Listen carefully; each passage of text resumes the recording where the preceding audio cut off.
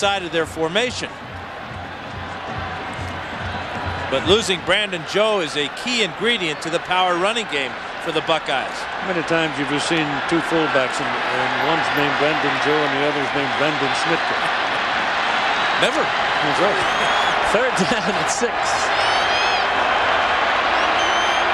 Shotgun. Krenzel. Heat coming. Steps away from it. Throws it. Oh! Almost picked off by the Canes. But not quite. Went through their hands, and Chris Gamble went for the shoe top and didn't quite come up with it.